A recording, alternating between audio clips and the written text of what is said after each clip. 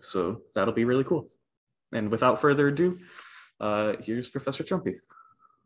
Great. Thank you so much, Dominic. Good afternoon, everyone. It's nice to be here with you.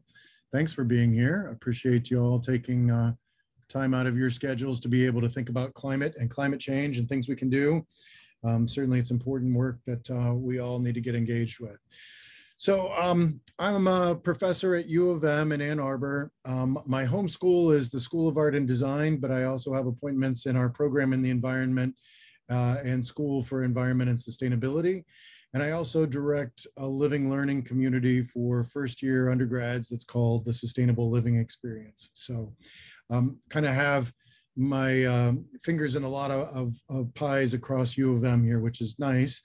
And our plan here today is, I thought I'd provide some climate change context, nothing too earth-shattering, I think, for most of you, but things to think about and to focus our thoughts a little bit. Really kind of hone in. I know some of you aren't from Michigan, but the fact that the organizers are from Michigan and I'm from Michigan, I thought we'd dig in on Michigan energy just a little bit. I'm going to share a little bit about my creative practice with you, and then I thought we'd pivot a little bit into thinking about some hands-on things that people can do, especially high school students and college students, what y'all can do to hopefully facilitate some change here. So I'm pretty confident that you all are familiar with the IPCC, the Intergovernmental Panel on Climate Change. Hopefully you are. If you aren't, we can get caught up on that a little bit in the Q&A. I'm hoping to leave 15, 20 minutes for us to engage in conversation here at the end. I think the big things for us to pay attention to is that 1.5 degrees Celsius cap that we're trying to achieve, not because life on Earth ends if we hit 2 degrees, but we know that the business of humanity gets a lot more difficult above 1.5. So if we can do everything in our power to get us on a trajectory to not experience greater than a 1.5 temperature shift, life will be easier. These reports are pretty technical, even though they have, hopefully some of you even downloaded the reports or participated in some online conversations. I think it's worth kind of looking at and thinking about, these are the folks, these are the scientists, these are the experts that are communicating about this stuff. These are charts that I downloaded from the general public version of these reports. And you can see they're still highly technical and really not that engaging for an average user to kind of get into them. So I think, if you're thinking about a long-term career in the sciences, really be mindful about communication skills and how you visualize your work, get some visual people engaged on your team, really work on how you discuss your scientific work with the public especially. This is basically, we see this 1.5 degree cap. I'm not going to dig into this, but this is one of the critical charts out of there. And I just kind of put it there so you can see and appreciate some of the complexities. This chart is a little bit more important for us to think about. For us to hit that 1.5 degree goal, we need to be on this downward trajectory for burning and getting carbon into the atmosphere to be able to go really carbon neutral by the year 2050. So, we're already here past 2020, we're 2022. And at 2030, we should be halfway to our goal there. So, two things that it would be helpful if it's not already in your vernacular is to think about carbon neutral by 2050 and burning half the amount of carbon by 2030. Those are the two big important goals that we need to really be mindful of and really be pushing hard to achieve. Visuals are important. My training is in science illustration. I have degrees in biology and art and illustration and have been doing sustainability work for 30 years. I grew up a Boy Scout in the 70s and used to drive by this power plant all the time to go on my weekend trips. The visual impact, certainly this is an environmental justice impact for the folks who live close to this coal-fired plant. We're still burning a lot of coal. Most of us don't see these plants unless you happen to live close by or it's part of your daily commute, but your power is coming from somewhere. So one of the kind of environmental literacy questions that I would encourage you to think about is asking the questions about like, hey, where does my power come from? How is it generated? Where does my water come from? What watershed am I a part of? Where does my garbage go when I'm finished with it? Where does my recycling go? All of that stuff has impacts, and it certainly has impacts on local communities. This slide is kind of sharing a little bit of historical difference of the time I grew up versus kind of contemporary times for you all. When I was a Boy Scout in the late 70s, it was on the heels of the first Earth Day. Acid rain was a big thing. We were on the heels of the Cuyahoga River and the Rouge River and the Detroit River catching on fire. It wasn't very difficult for us to look at the environment as being dirty, and that we were using the soil and the air and the water as a toilet, basically, to handle all of our waste, to the point that the rivers were catching on fire. And it wasn't very difficult for us to build consensus that like, dude, man, we need to do something about this. We didn't need to take a vote to say like, hey, show of hands here, who thinks that, rivers should be on fire or not on fire? Everyone was able to be like, that's bad, we got to fix that. And now we're at a different point where we're dealing with subtleties of the amount of carbon in our atmosphere, and we can't see it, we can't touch it, we can't taste it, we can't smell it. It's invisible. It's a beautiful sunny day in Ann Arbor today, and you wouldn't know that. Before I give a talk, I always look up what the atmospheric carbon is, and this week we're at 419 parts per million carbon dioxide in the atmosphere. A good goal is 350 parts per million. It's a hard conversation to have with people to be able to say like, hey, we should be at 350, not 418 or 420. It's very abstract.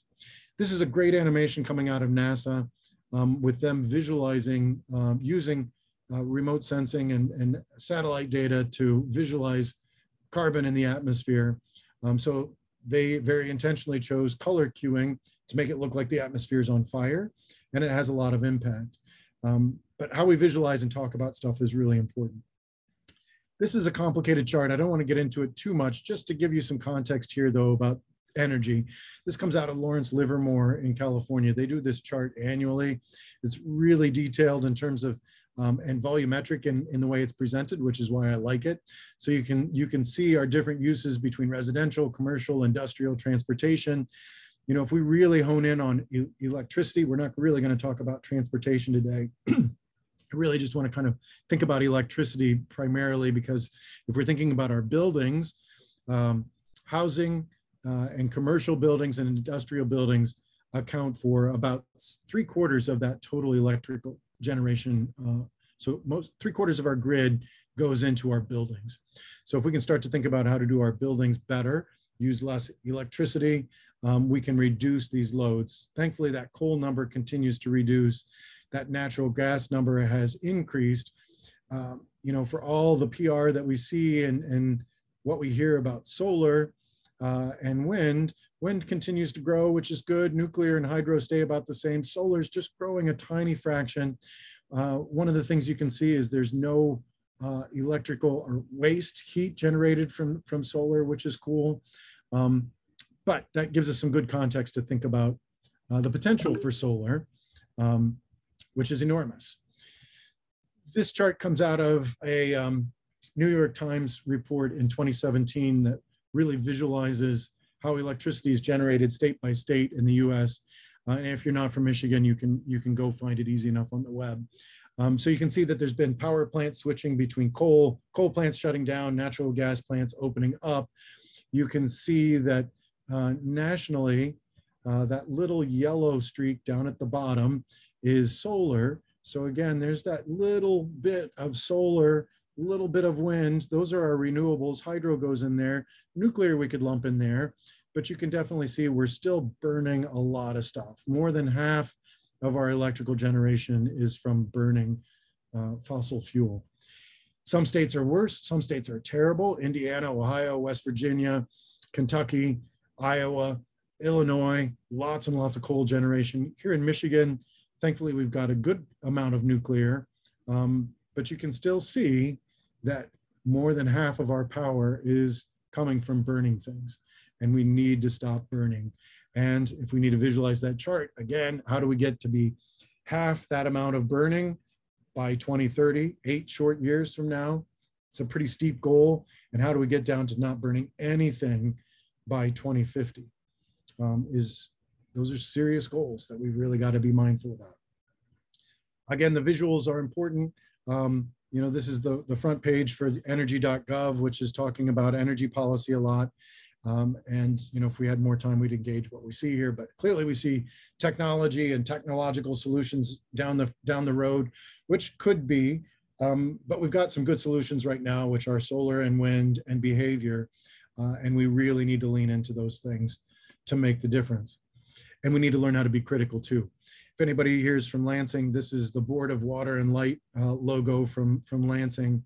And if we were to tease this apart very literally, this would tell us, hey, a third of their production is from solar, a third of their production is from wind, and a third of their activities is about a stable grid to get the power to us. If we were being generous, we would say that's aspirational. If we were being skeptical, like I am, I would say that's a lie. That is misleading the consumers, that's misleading the public. That should be natural gas and coal and the grid on there. So people need to understand what's going on, because we plug our stuff in, we expect it to work, but it's a big footprint. We won't get too lost here, but if you're from Michigan, we've got 2 big electrical providers, DTE and Consumers. Over where you guys are in Battle Creek, your Consumers. Over here in Ann Arbor, we're DTE, which is our energy partner at U of M. They're worse, they're kind of a drag. They are a drag, they're burning a lot of material. And they're not very progressive in thinking about their solar policies, and their wind policies are okay, growing, but they're slow. Consumers is a little bit better. You can see too, here's DTE, responsible for greater amounts of air deterioration, air pollution in the Midwest than other regional producers. So lots of room for improvement there. Good ways for, I'd say, student groups to get involved and activated, to be able to say like, dude, where's our power coming from? You can find the map of where our local generators are, find out what they're doing, what they're burning, have conversations with your administration to be able to say like, we need to work with our providers, and or we need to do something different than our providers, which we will talk about. You can see Consumers is doing a little bit better with 11% renewables and a little bit less coal in their mix. And they are a little bit more progressive about solar grid-tied systems, but still not as proactive as many in the country. Just a couple other different charts here for us to see what Michigan is doing. And again, you can go to EIA, the Energy Information Agency for your own states, if you're not from Michigan, to kind of see this mix. And you can see we're still burning. And we need to get off the burning. And this chart reinforces how much of our energy is going into buildings. This is total energy.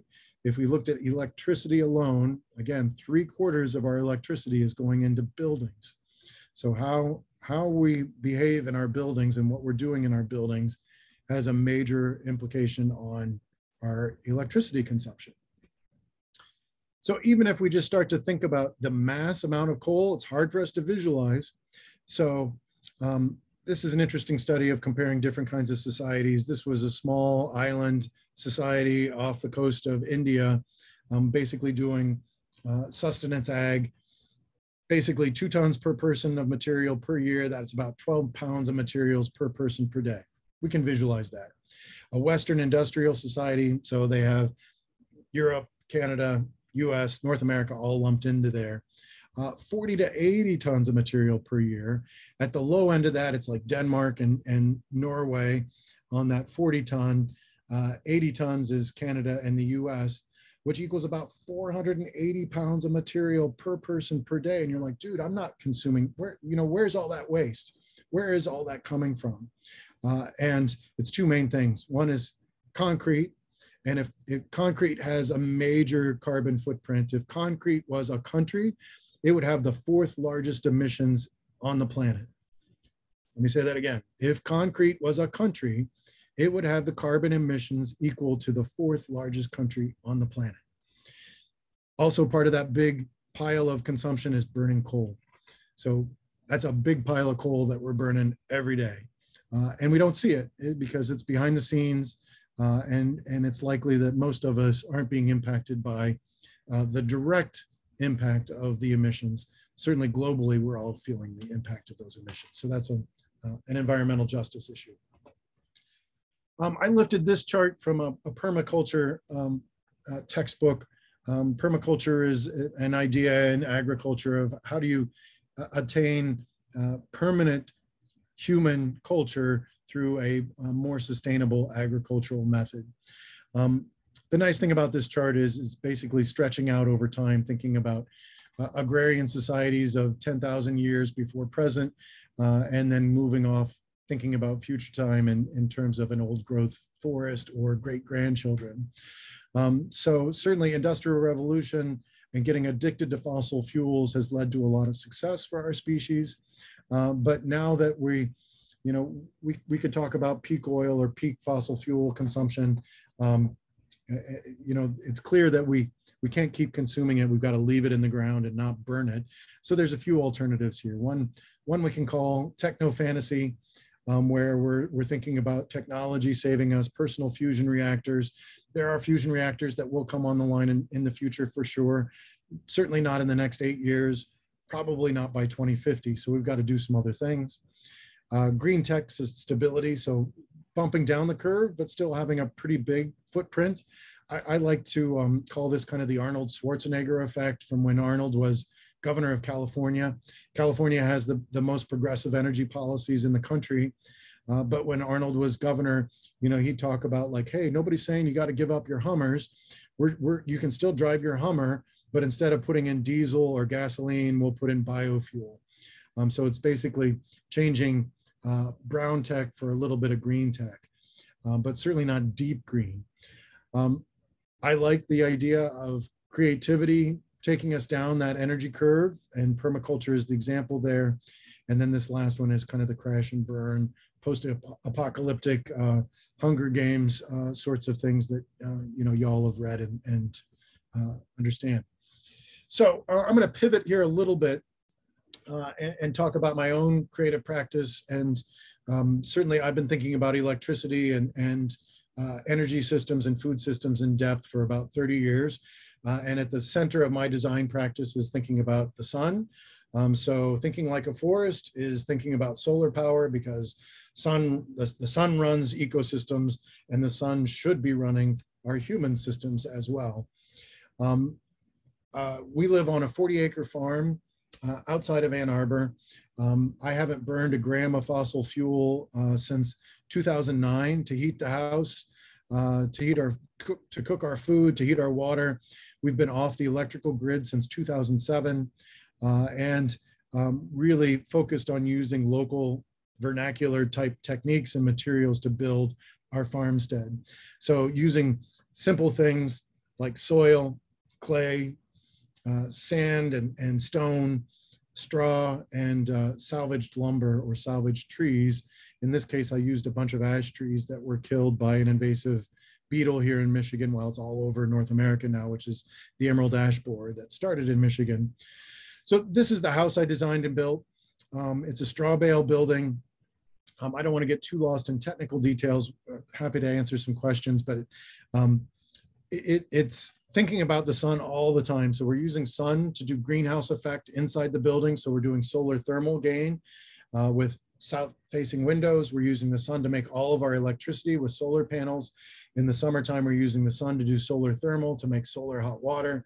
We're using the sun to grow our pasture, to grow food for animals, and we're using the sun to grow food for the humans as well. So we're really all the time thinking about sun, convection currents, cooling currents, wind directions, wind patterns, things that don't require mechanical interventions. We aren't doomsteaders. We're not preppers.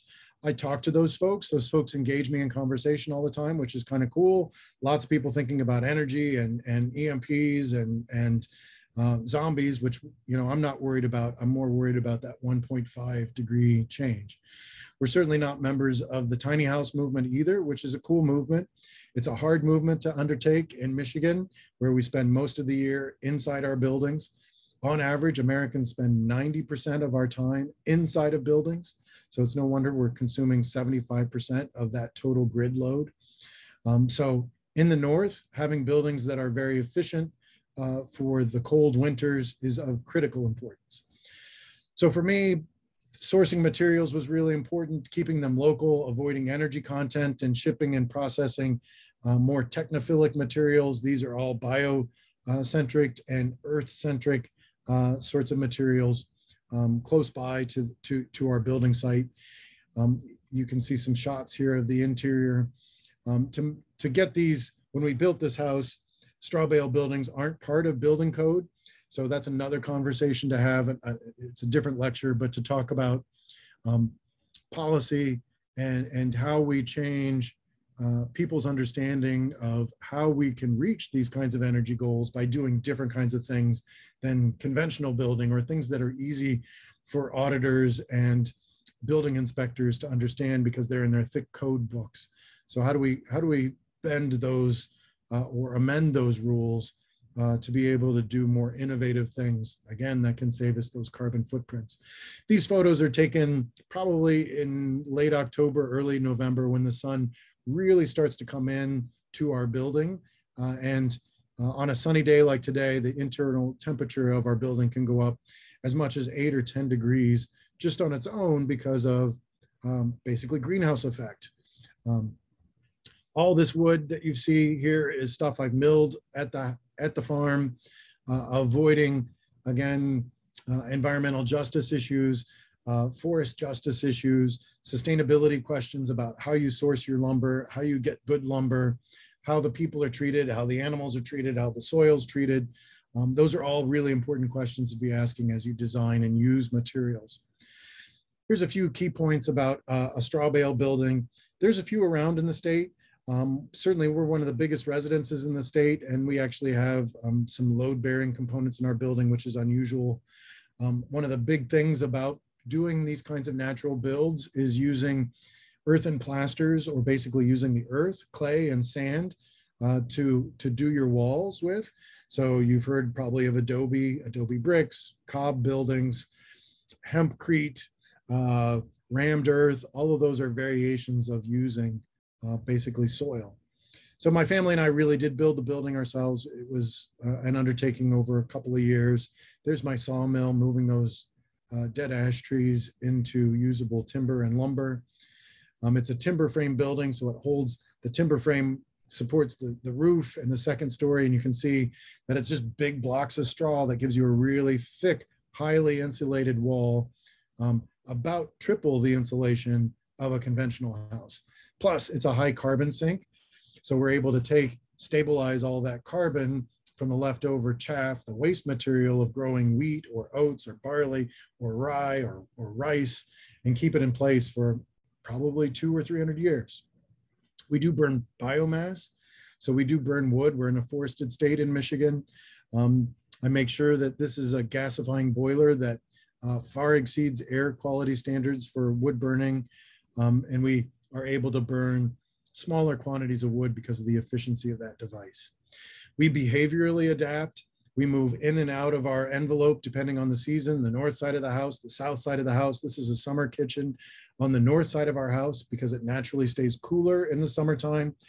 Most of our cooking happens outside to keep the heat load out of the house in the summertime. That's our, if you look up here in the upper right, that's our PV array. It's not a very big array. It's 15 panels. It's a 4 kilowatt array, but it's on a dual axis tracker.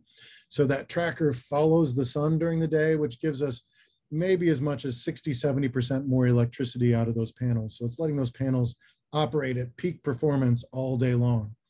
Just to give you an idea of how affordable solar has become, when I purchased those panels and put them up in 2007, I paid over $5.50 a watt for those panels, and they're 250 watt to 300 watt panels. You can do the math.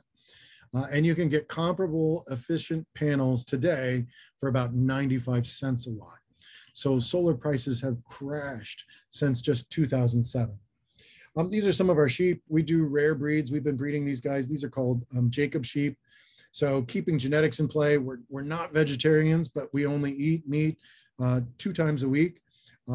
It all said and done, we grow about half of our food budget every year. This is my storage system since we're off the grid.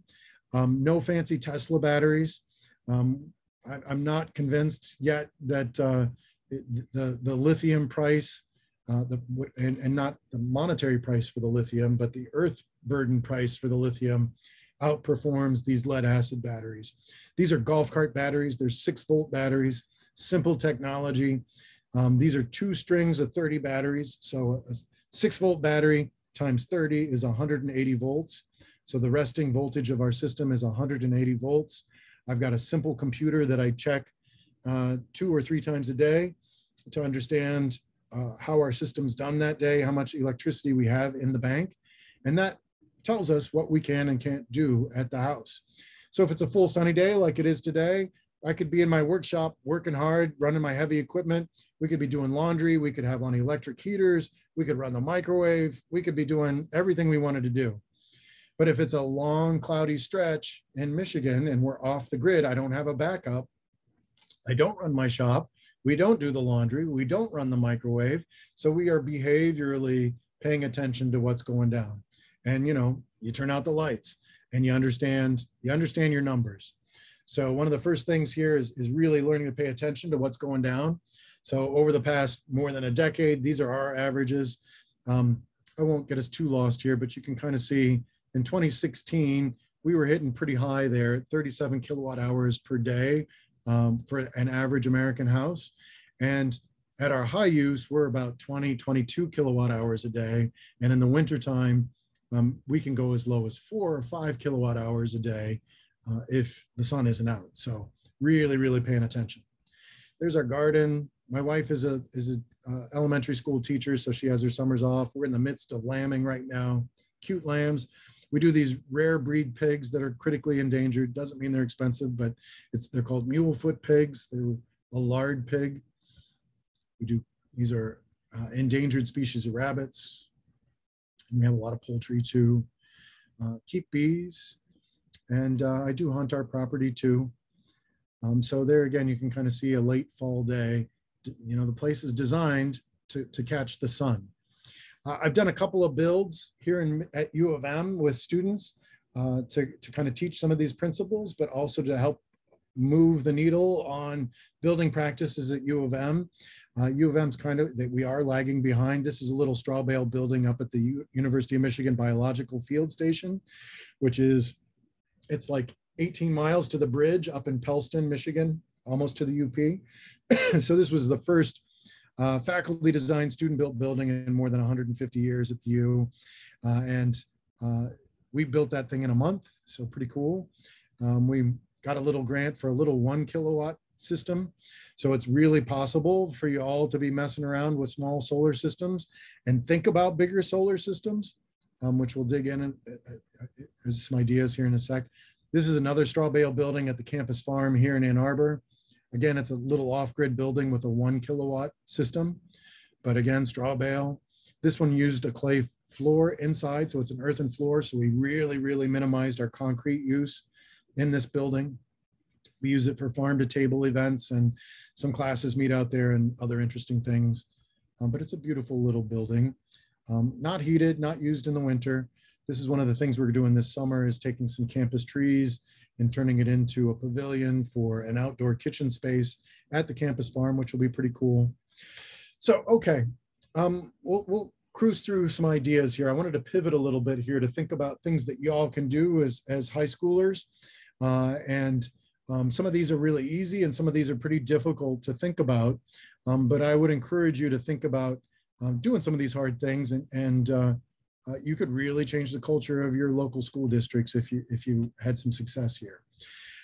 First and foremost is a pretty easy thing for you to do, and I think you're probably all on that trajectory already because you're here at this conference today, and you're probably enrolled in similar classes, but that's to learn about climate change and all the details and science about it, but also to learn how to discuss the details of climate change with folks. So being able to talk about it with your friends and family, I certainly have family members who are climate change deniers, and being able to engage conversations with the importance of climate change, that importance of that 1.5 degree cap, that importance of hitting that 50% goal in 8 years, that importance of being carbon neutral in 2050. Those are conversations that need to happen with your school administrations, your school boards. We can't have business as usual at all of our school districts across the country. We all need to start digging in, and student advocacy is a great way to get things to move. And we're seeing that at U of M. The student advocacy is definitely having an effect. If you've not dug into Climate Central, it's a great place to get some good details about climate science, as well as being able to learn how to talk about it. Climate.nasa.gov is a great place with cool imagery, that video that with the atmosphere looking like it's on fire, swirling around, you can find that through here. And then there's other groups like the Climate Reality Project and 350.org.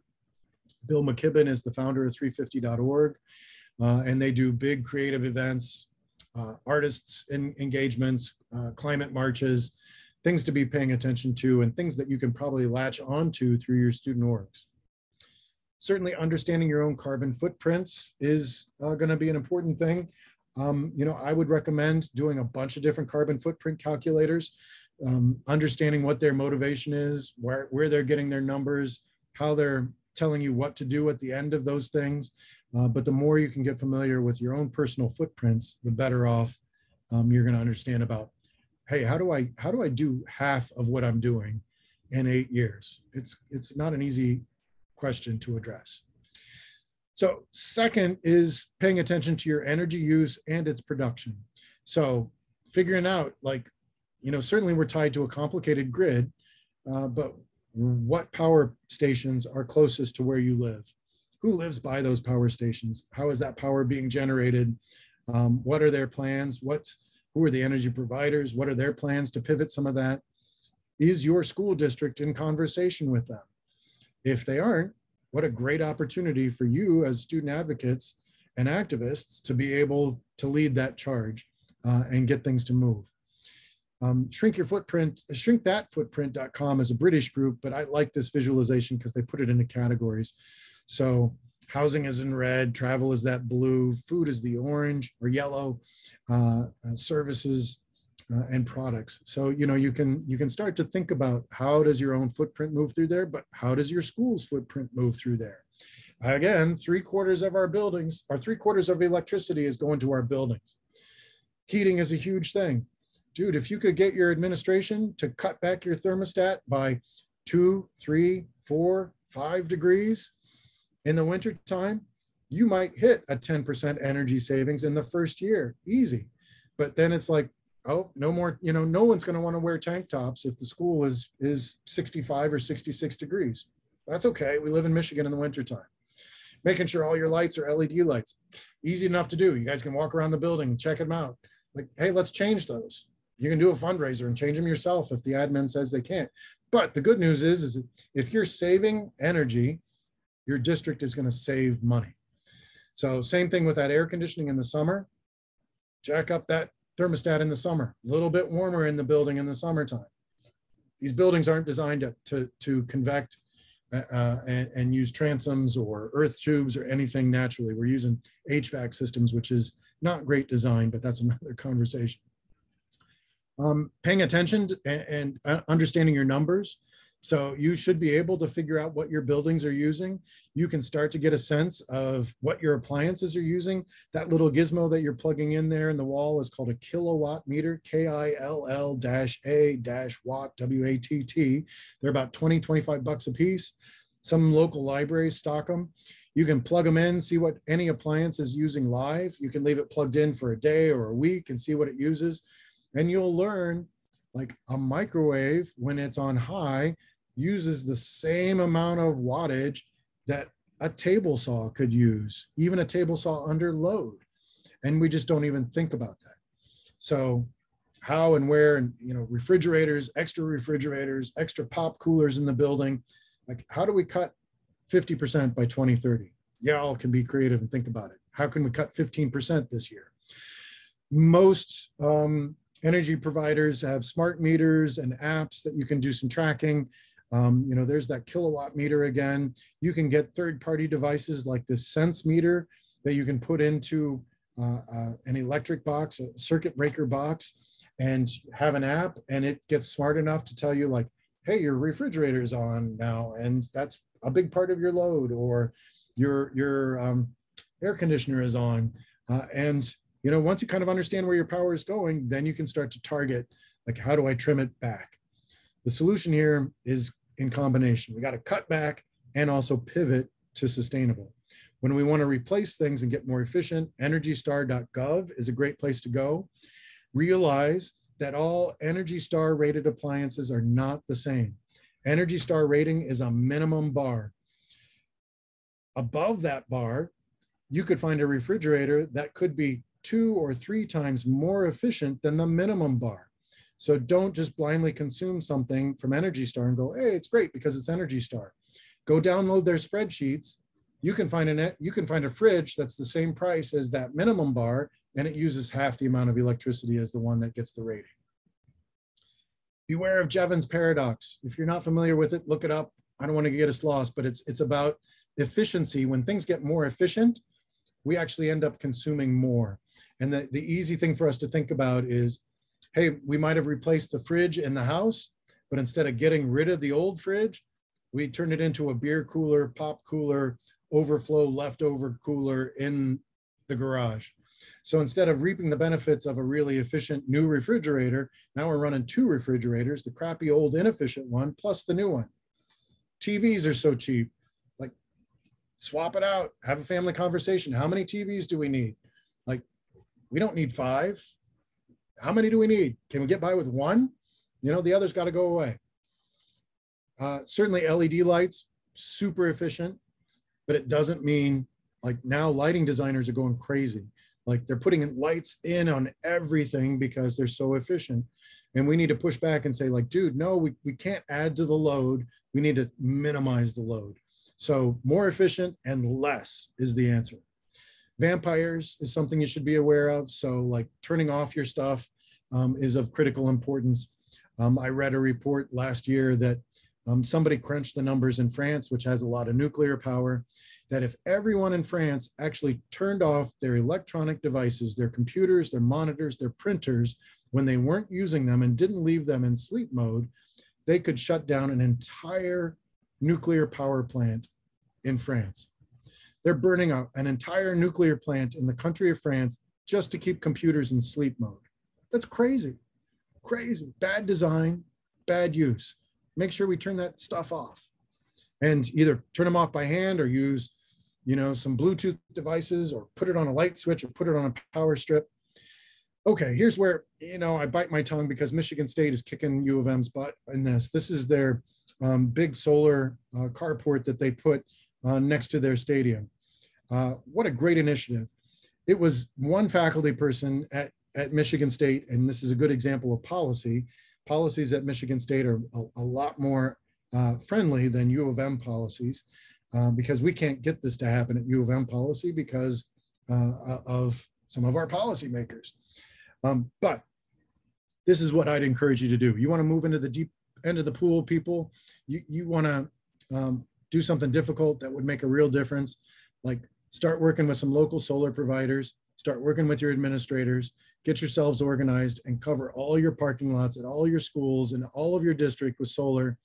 And you can make a huge difference in that renewable use, hitting that 50% goal by 2030, and even getting a big goal by 2050, and save the district money at the same time. Everybody should be able to get behind that. There are other organizations like Groundswell that helps us do that. Y'all could get organized when there are no bots in the world, people that'll be like, well, what happens when they get covered with snow? Well, be like, cool, that's what a perfect project for a bunch of students to get out there with battery powered leaf blowers and blow the snow off or brush the snow off. This is 100 acres of solar going in at MSU. Good for them, man. 20 megawatts. You could do that. This is a school down in Batesville School District. Where is that? It's Arkansas. A bunch of kids got together and said, like, let's do some solar. And their administration was thoughtful enough about and said, like, yeah, let's do it. We could use the money. And they used the money to give all their teachers raises. So, like, you want to make friends with your faculty, like, get them on your side and be like, let's crunch the numbers. Let's get some solar companies. Let's cover our parking lots with solar. Let's save the district's money. But more importantly, let's save some carbon. Win, win, win all across. All right, I'm going to really cruise here. Pay attention to your food. Food has a footprint. Certainly eating beef, eating ruminants. So beef and lamb are the really carbon dense things. Start working with your cafeterias. Start to minimize. Think about sustainable Mondays or meat-free Mondays. Vegetarian Mondays, Tuesdays, Wednesdays. Start to have that conversation about how to eat a more carbon-friendly diet at your cafeterias and at home. Other aspect of that is animal rights. So I'm sure some of you are vegetarian and vegan and knowing about CAFOs, confined animal feeding operations. It's not a nice way. It's not good to the animals. It's not good to the soil, to the earth, to the air, to the water, to the humans that are dealing with these systems. It's the high cost of low prices of meat. Thinking about local production, farmers markets, regional farms, all important stuff. Opportunities for you guys to do some raised bed, food growing, vermiculture beds, pollinator gardens, even maybe keeping some bees on your campus could be possible. Keeping some chickens on your campus could be possible. Good stuff to do. Not as cool as the energy stuff. The energy stuff's going to have higher long-term impact, but some of this is beautiful short-term impact. Thinking about third-party certifications, fair trade, coffee and chocolate. Thinking about your stuff is next on the list. Recycling is not a great answer. We're not going to hit those goals through recycling. The recycling markets are bad. So yeah, make sure you have recycling bins around the building, but I wouldn't put my efforts, like I wouldn't put all my eggs as a student advocate at your campus to think about recycling as your primary cause. I would think about energy as your primary cause. Reducing your plastic, doing some clothing repairs, making sure you have clothing swaps or going around. And the last thing is certainly thinking about your community, being very strategic about not losing gains, because a lot of student organizations, you know, you've got great student leadership and seniors, they graduate and you lose ground. So seniors in the group, really be mindful about how you get juniors and sophomores and first years all involved, that you can keep the momentum moving. I do that with my group here. This is my group on campus, the Sustainable Living Experience. I would be, you know, this is me doing a pitch, but like, come to U of M and come live with us at SLE, and we can kind of continue some of these conversations. Quarter till. I went up maybe 5 minutes longer than I would have liked to, but happy to have some questions, discussion. I'll stop my share. Have at it here, people. All right, we have one question rolling in from an anonymous attendee. Mm-hmm. For students trying to encourage their school to get solar panels, what would be the best way to approach the board or to encourage them to get the solar panels, especially if the schools don't favor climate benefits? You know, I would crunch the numbers as best you can on your own. You can certainly engage. There's enough solar companies around these days. You could, you know, start conversations with some of them. You know, maybe working with some of your faculty.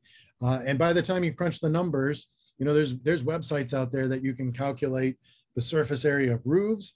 And roofs are okay to use, but solar panels actually like to be cool. So in the parking lots is actually a better place to install them. And you can start to crunch the numbers and figure out, like, yeah, here's the initial investment, but here's the savings over time.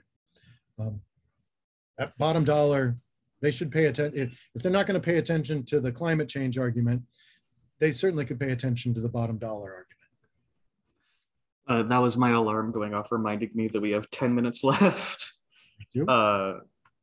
I have a personal question, actually. Earlier, when you were talking about your house, you mentioned that the cost of lithium mining. I'd like to hear more about that from your perspective. Well, there's going to be, you know, rare earth minerals definitely have, mining has a footprint for sure. And the EPA is not active around the planet. So as we offshore a lot of our consumption, we have manufacturing happening beyond our borders. We're basically offshoring our pollution. And there are opportunities for lithium mining in the US, but there's going to be an environmental footprint associated with that. I think it's just all part of a conversation about what will become best practice. And at this point, lead acid batteries, it's the single highest recycled item in North America. 99.x% of lead acid batteries are recycled. And the chemistry footprint of that is far less harmful than dealing with lithium mines. Doesn't mean that, having lithium batteries in a vehicle, makes a lot more sense than a giant array of lead acid batteries. We just have to be wise about where we put them. So I'm skeptical about, Tesla wall batteries, because Tesla has built up a brand of being cool, and they've done a lot of great things with electric vehicles and consumption of electric vehicles. But it might not necessarily be the same impact of distributed storage systems. We have another question. What is your favorite part of your sustainable house? There's a lot of favorite parts to it. I mean, it depends on the season. A day like today, it's just really nice to be cozy and warm inside and appreciate the benefits of a nice sunny day and feeling the sun. In particular with a straw bale wall, you have those really deep windowsills. The walls are 2 feet thick. So you have these really beautiful details with a thick windowsill, so you can keep plants in there, and just the textures of that plaster. And certainly, people are starting to talk about the so-called IKEA effect of people treating their IKEA furniture differently than other furniture because they had a role to play in it. So even though it was just like putting together a puzzle, they still have ownership over that. So homeowner built things, you have a different relationship with that. So learning to cook your best meal, learning to cook a very carbon friendly meal, you'll have a different relationship with that than going to a restaurant or consuming otherwise.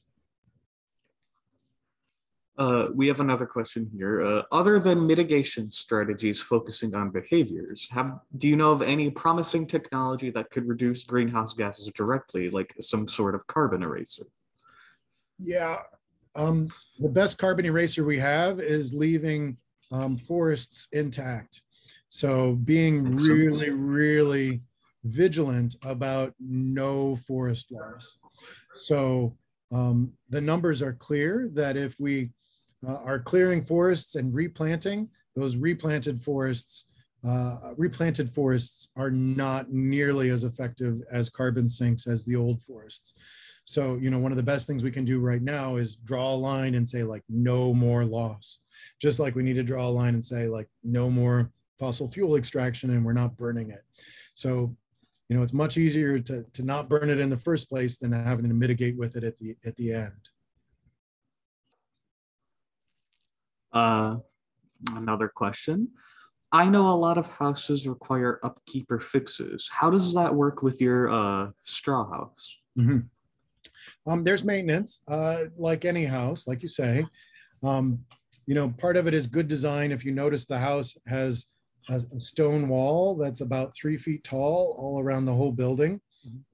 And that stone wall is designed, it's called a stem wall. And it's designed to keep the bales up off the ground where they could get wet and damaged. So keeping the bales dry, basically the maintenance of any house is keeping your roof really sound. So a good hat and good boots so that your foundation is cared for as well. And that means keeping your house dry.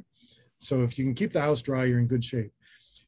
Those natural plasters, they can erode over time. That south side of our house, I designed it to be very weather exposed. And now it's been up there for 12, almost 13 years. And I might have to do another layer of plaster over it in the next year and a half. But I would kind of put that as in the same bucket as like painting your house. The clay plasters on the north side of my house, because it's colder and wetter, was very much designed to keep no weather on them at all. So those haven't received any damage at all, and they should be good as long as my roof stays sound, which it's a metal roof. You know, it should stay sound for 100 years. Those walls should stay intact.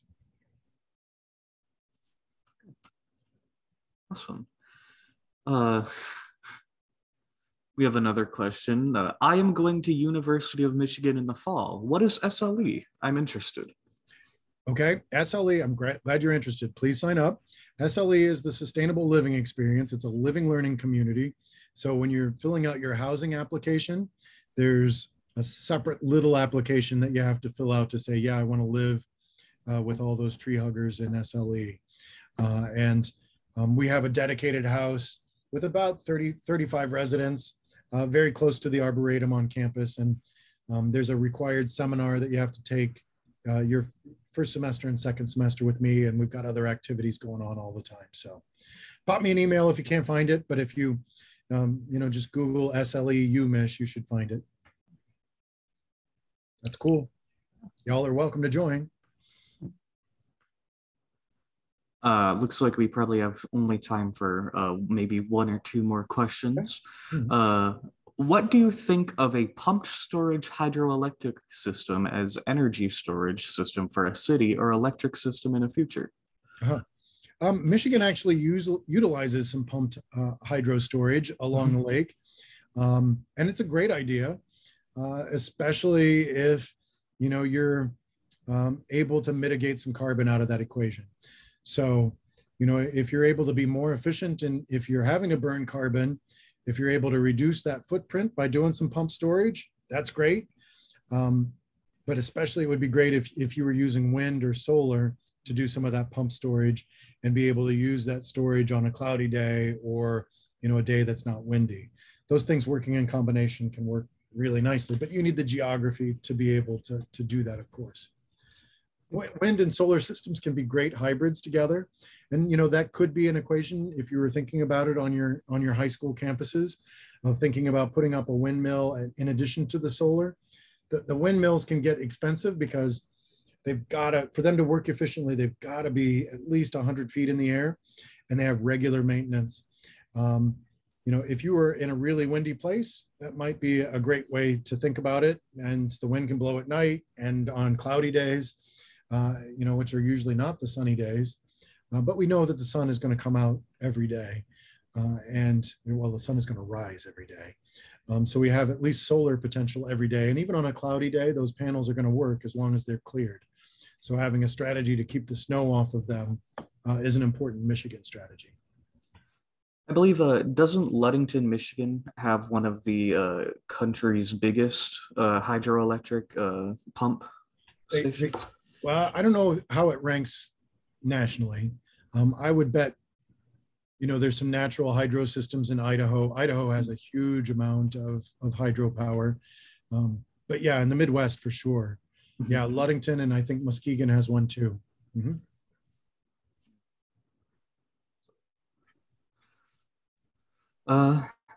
It looks like we are out of questions, and I think we're just about out of time.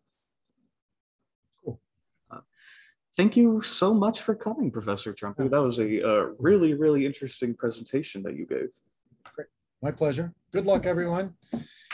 Get active and keep talking to folks and get yourselves organized. Of course. Yeah.